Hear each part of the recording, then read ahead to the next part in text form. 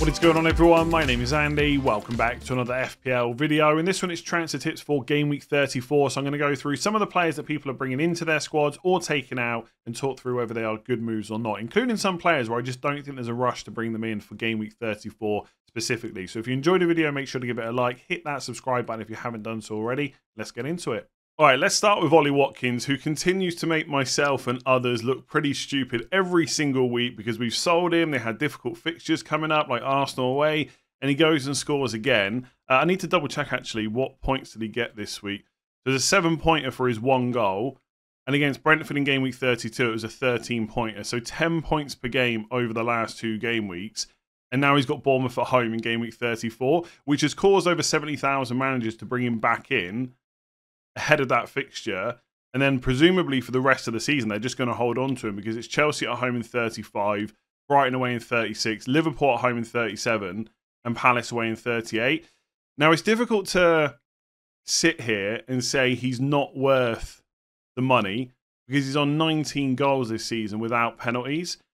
And look, he's certainly not a bad option in FPL. I don't think anyone that sold him thought he was bad for what it's worth. I just think at the time he was injured, plus it was Man City. Then you had that Arsenal away game as well. It just so happens that he goes and scores. But we do only have 3 forward spots. So I think you need to think carefully about who you might want moving forward. I think with the double in 37, despite how poor Haaland might have been recently, he's a lock for most people. I don't see how you can go without Isak at the moment either. Again, they've got a double in 37 as well. They've got some good fixtures before that. The guy can't stop scoring. As long as he stays fit, I think, again, he's pretty much a lock for most people's teams, especially from 35 onwards. And then you got one more free slot. Now, personally, on wildcard 35, I'm looking at Nicholas Jackson, which if I'd said that this time last week, people would have probably laughed. Maybe a little bit less so after last night. He did really well. And obviously, they've got 2 double game weeks to come, Chelsea, from 35 onwards. That leaves no room for Ollie Watkins. So it really depends on, I guess, who you're comfortable going without. Like, if you're just going for Watkins for 1 week only, because it's Bournemouth at home, and then you're going to ditch him, fair enough. But if you've got no chips, there's no point in bringing him in just to take him back out again. You might as well buy the striker that you're going to want long term. So I think when you think about who's got that double in 37, so forgetting about this week, Haaland, Isak, Højlund, Jackson, João Pedro maybe as well. And there's one team I'm forgetting, Spurs. We can forget about Spurs because I don't think anyone's going to buy Timo Werner. If you want a Spurs attacker, it's probably midfielders. I just think, and maybe it's a little bit easier for me because I'm on wildcard next week, and so I can just take my pick, right? I don't have to worry about transfers in, transfers out, etc. I just don't see Ollie Watkins being the one, right? I mean, the fixtures that Villa have got, I don't think put up too much of an issue for them, right? Having to play Chelsea and Liverpool is not necessarily great, but they're both at home. They will both give up chances, and we know how good Villa are, you know, from an attacking perspective. I mean, all round, to be fair, but especially from an attacking perspective. But they do also have Europe to contend with as well. So a lot of it will probably come down to how quickly top 4 gets kind of wrapped up. And it's quite close at the moment. I think Spurs are only 3 points behind Aston Villa, and they've got a game in hand. So you would assume that Ollie Watkins will continue playing every single match. So I don't think there is a huge issue there, to be fair. And then the 2 away games of Brighton and Crystal Palace, again, they're not that difficult. So I don't know. I just find this difficult for FPL because I definitely can't sit here and say that he's a bad option because he's clearly not, right? Everyone can see that. You don't need me to tell you. But I just don't see me buying him for the rest of the season. I said that when I sold him. He's just probably not going to come back into my team. I think Isak and Haaland are definitely in. And then you got one more spot. And I would rather have a double game week. And also, as much as the fixtures for Villa aren't that bad, they don't worry me either, if that makes sense. Like, Watkins could easily go and score braces in any of those games. I get that. But they're not so good that I'm worried about not owning them. If it was Bournemouth at home, Sheffield United at home, Burnley away, Luton at home, then it'd be a whole different conversation. But I just hope that with the fixtures they've got, the amount of points he can get will be kept down to kind of a minimum. And if you look at the other players that I've mentioned, right? So take Højlund, for example, the fixtures that Man United have got. You know, it's Burnley at home in 30. It's Sheffield United at home this week, to be fair. Then it's Burnley at home in 35, Palace away in 36. Then you've got the double. I just think I would take that as a punt. Now, Watkins is low owned, right? It's worth saying that, especially with, you know, top 100k engaged managers. His ownership's actually going to be quite low because a lot of people would have sold him recently. So it's not that he's this mega high owned player that you need to go against. But someone like Højlund's even more differential, and you've got that extra fixture, and you've got better fixtures before it as well. Do I think Højlund is a better FPL pick than Watkins in terms of, you know, how good he is? No, but I think I would take the risk with the fixtures that they've got plus the additional one. And it's similar with, you know, someone like Nicholas Jackson, who has been frustrating to own this season, but 35 is a double. Villa away, Spurs at home. I think they'll get chances in both those games. Then it's West Ham at home in 36. And then in 37, it's Forest away and Brighton away. And it's Bournemouth at home to end the season. So I quite like Nicholas Jackson. I think there's an issue maybe in bringing him in this week because he's still only one yellow card away from a suspension. But as long as he can get through Arsenal away, he'll be fine. That's when the threshold goes up. But yeah, I don't know what to say, really. Yeah, you want to buy him, you should absolutely buy him. But can I see myself doing it? No. And will I continue to look stupid for the next 5 game weeks? Probably. All right, let's talk about another forward, this time Ivan Toney. And anyone that's kept hold of him up until this point must be extremely frustrated because in game week 32 against Aston Villa away, he was on the bench, comes on for 9 minutes. Then it seems like he's probably going to be okay for Sheffield United at home in game week 33. Great fixture on paper. And what happens? He's on the bench again and he doesn't come on at all. Now, Thomas Frank has said that he should be okay for game week 34. At least that's what he seemed to indicate. But at this point, it feels like you're in a loop of just hoping that he'll start. And it just doesn't necessarily feel worth it. Like, if we were in a situation where Toney had been playing 90 minutes the last few games, banging in goals, you could probably make a case to just keep him for the rest of the season, especially if you've got no chips, because the fixtures for Brentford from 34 all the way to 38 are pretty good. But I just don't think at this point there's really too many good reasons to hold on to him. Like, maybe if you haven't got chips or you're not wildcarding until 35 and it would take a hit to get rid of him, you could maybe justify holding him. But as I've just spoken about with Watkins, there's only 3 forward slots. And I just don't think you need this constant kind of worry in your life. There's better forwards out there.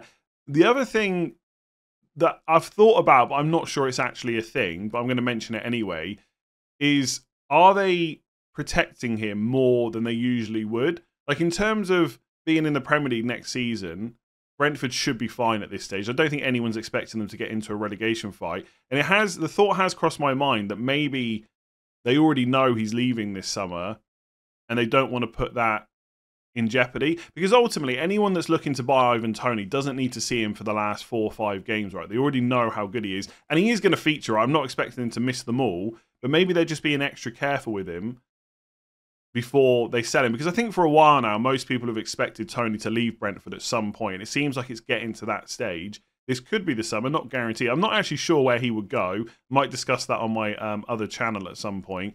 But yeah, that did cross my mind as well. But ultimately, I think he'd probably be back for Luton away based on what Thomas Frank said. Obviously, keep an eye on what he says in the press conference on Friday. Because last week, he said something like, everyone who was available the previous week is available again. And I did say on Final Thoughts, presumably that includes Toney, even though he was on the bench. So maybe we need to pay closer attention to what Thomas Frank actually says. But ultimately, I think it's probably a good time to get rid. If you need a double game week forward, then you've got Solanke is probably the top option. You could go for Mateta or Cunha, maybe Darwin Nunez if you want to risk the minutes.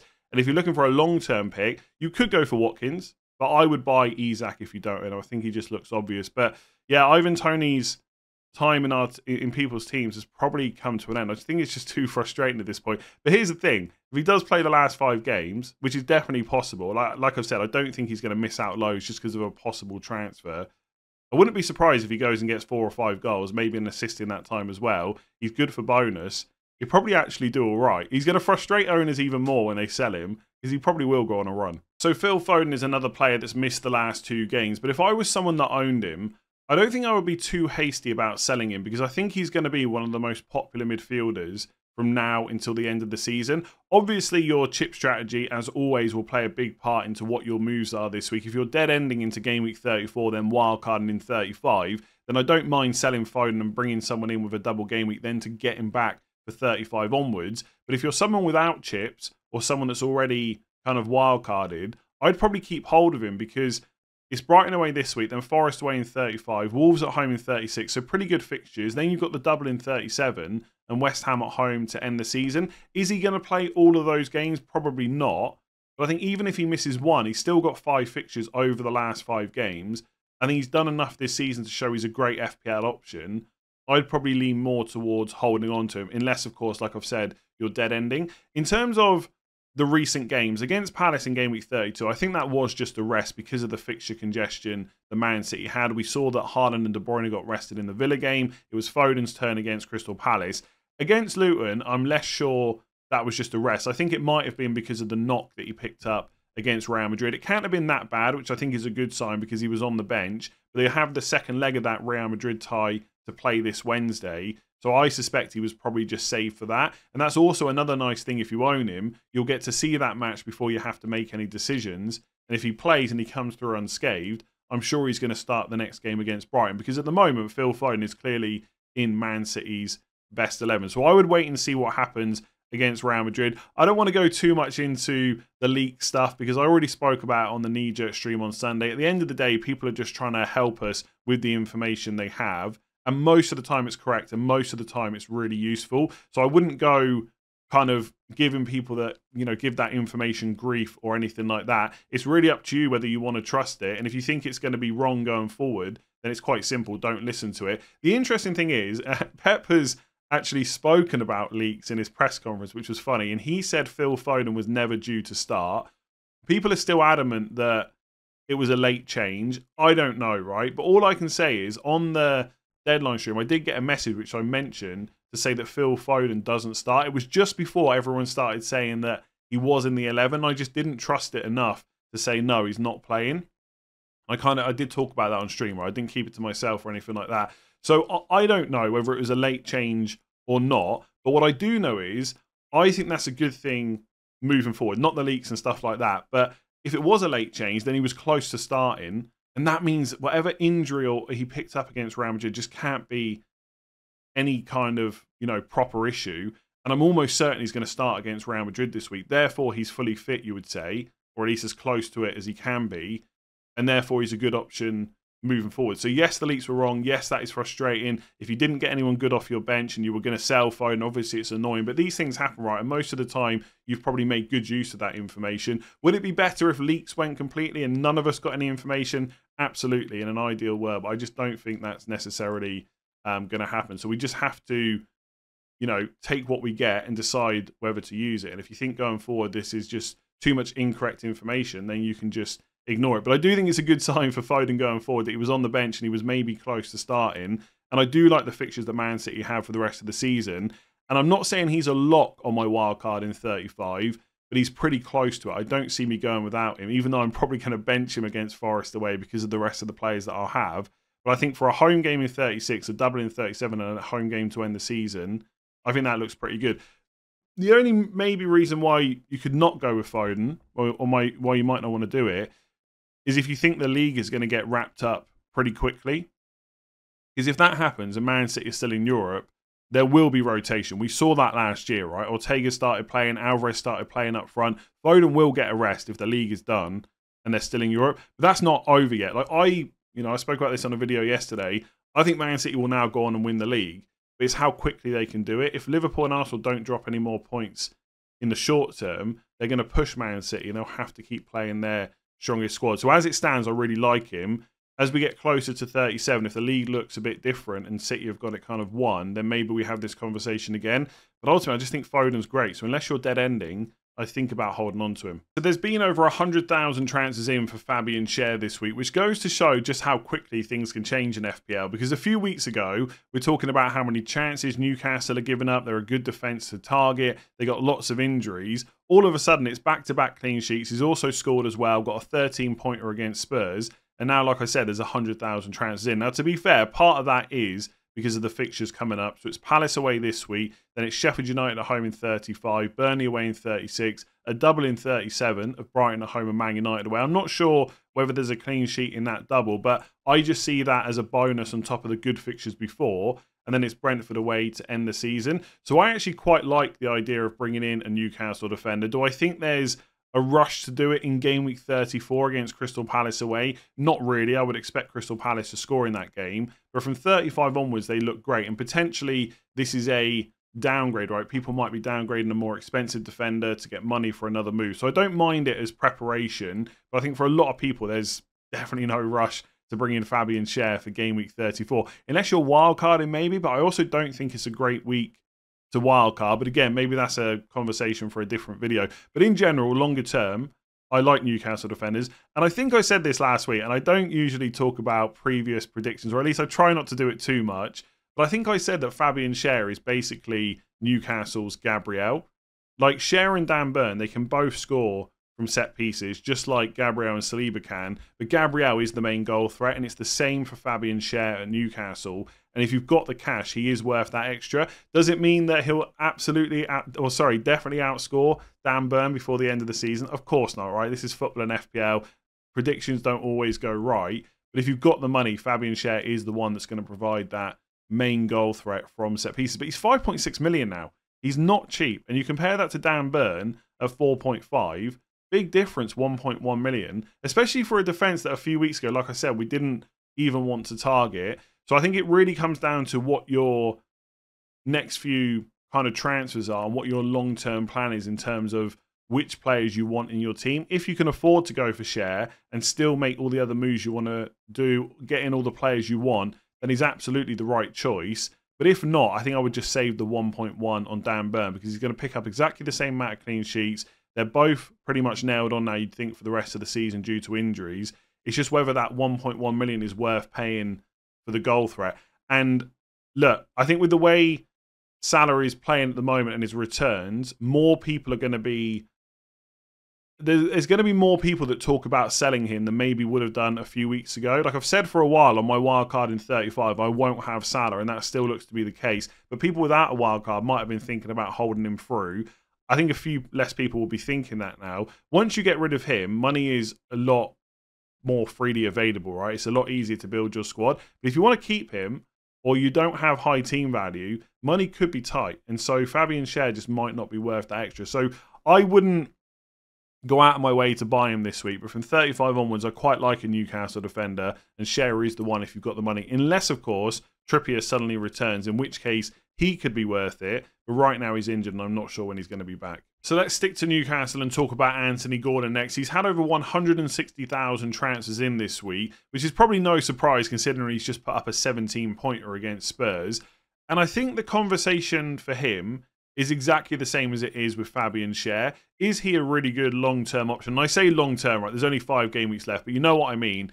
Until the end of the season, is he a good pick? Absolutely, with the fixtures that Newcastle have. He's only 6.1 million. He's absolutely nailed on to start. His minutes are good as well. Even if Newcastle started getting players back from injury and there was changes in that front three, it wouldn't be Gordon that came out, right? He would just move to left wing and Barnes would probably go back to the bench. But right now, that combination of Barnes, Isak and Gordon is working really well. And that probably is their best front three. And I don't think Gordon moving from the left to the right has really caused any issues in terms of goals and assists either. So I really like him. I just question whether there's this rush to bring him in this week. I'm trying to think of what FPL managers might be bringing in Newcastle players, and I can only assume it's people without chips. That has to be it. You know, someone needs to make a midfield change. They want someone from now until the end of the season. Anthony Gordon looks like a good option. They've got the double in 37. I don't mind that move, but there's no way you would have him on a free hit. And if you've got your wild card left, you're probably using it in 35. In which case, why wouldn't you bring in a double game weeker for 34 instead of Gordon? Like, Gordon's a great pick, but he's not better than Eze or Elise or Sarabia or Havertz or Odegaard or Saka, etc. that have all got doubles this week. I know there's a bit of a difference in price, so maybe that's playing into it as well, in which case, fair enough. I certainly don't hate Anthony Gordon being brought in this week. It just doesn't seem like the right time. Game week 35 seems like a much better option, even to the point where I would be tempted with no chips to just punt the doubler, even if it means an extra transfer for game week 35 and just hope that you get lucky. Again, I don't mind people bringing him in. Of course not, right? He's a really good pick, but I just feel like there's better options this week. So long-term, great. I think he'll be in a lot of people's wild cards in game week 35. I don't think he's a lock, by the way, because there's a lot of options in that week, and we'll talk about it a bit more in game week 35. But I think that performance against Spurs, the fact that his home record's so good, it's Sheffield United at home in 35. One of the games in the double is at home as well, and Burnley away is a great fixture, means he's going to be super popular, and that ownership is going to absolutely soar. I just don't think there's necessarily a rush to get him in this week. So people are buying Man City defenders again. This time it's Gvardiol, which is probably unsurprising after his goal and assist against Luton at the weekend, which was really nice for anyone that owned him, especially after Man City found yet another way to concede, this time against Ross Barkley. And look, my opinion of Man City defenders never really changes. In theory, they should be great because apart from Arsenal, they're the next best defence in the league. They don't give up many chances. They should get more clean sheets than they do. But the reality always seems to work out differently. They just end up being frustrating. And I think that a lot of FPL managers can't cope with that frustration. It's either that they concede a goal they probably shouldn't, there's that lapse in concentration, and they win the game comfortably, but they still find a way to concede. Or if that doesn't happen, your player gets rotated, and then there's a lack of kind of attacking threat as well, which I know sounds really stupid after one of their defenders just got a goal and assist, and Rico Lewis scored the game before that. I'm not saying they can't get attacking returns, but it's not to the level of like, you know, a Trippier, Schär, Gabriel, you know, Trent and players like that. And I appreciate they're more expensive a lot of the time. But when you've got the worry about rotation on top of that, and then the ability to always seem to find a way to concede a goal, it just never feels worth the headache. And the one thing I would say about Gvardiol is Ake was back on the bench against Luton, and that is competition for his place. Now, they can play together, right? You could have something like, you know, Kyle Walker when he's back, then Ruben Dias, then Ake, then Gvardiol as well. But when John Stones is fit, he's usually in that first choice centre-back partnership. You've also got a Kanji as well. Dias is getting a lot of minutes. If Gvardiol and Ake are just playing for left-back, there is going to be a bit of rotation there. If you're buying a Man City defender, it cannot be with the expectation they're going to play every game, because I don't think any of them will. And a bit like Newcastle players, there's no real rush to bring them in this week for Brighton away. Could you go for a Man City defender on wildcard in 35? Quite possibly. Is Gvardiol the best option? Debatable. Maybe. But I think with Ake getting fit, especially if he gets minutes against Real Madrid or even next weekend against Brighton, I think going forward there is just that, it's just that headache every week. And I see it from kind of, you know, I speak to a lot of analytical managers that love the Man City defence, but even they, right, every single week it's like they're discussing, is this player going to play? What's the back four going to look like? And I think they're just not worth, in my opinion, that much hassle. I might go with one in the end because there's just a lack of options on wildcard 35. I just feel like I don't need that. I don't need that constant worry about whether they're even going to play. And then when they do play, they always end up conceding. Okay, Gvardiol went and got the attacking returns, but had that not happened, had you had Ruben Dias or Rico Lewis, whoever, you come away with no points against Luton. It's just frustrating. So, like I keep saying, in theory, Man City defenders should be great. The reality always seems to find a way to not be like that.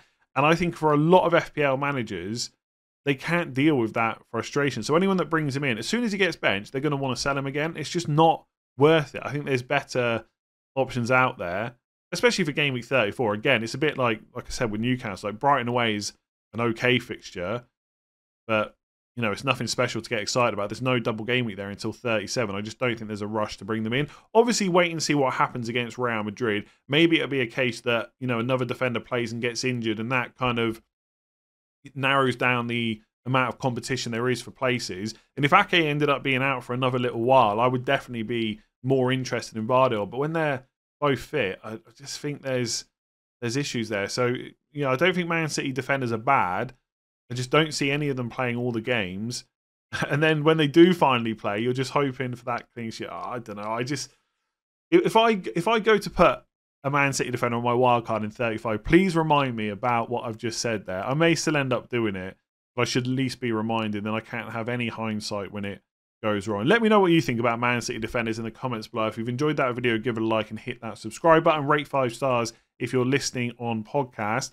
And I'll be back tomorrow with the Game Week preview. So any players I've not covered or any, you know, topics and questions that have not been covered, you know, you can get them in on Twitter later today, and I will try and get through them tomorrow. Otherwise, I'll leave it there. Thanks for watching, and I'll catch you again soon.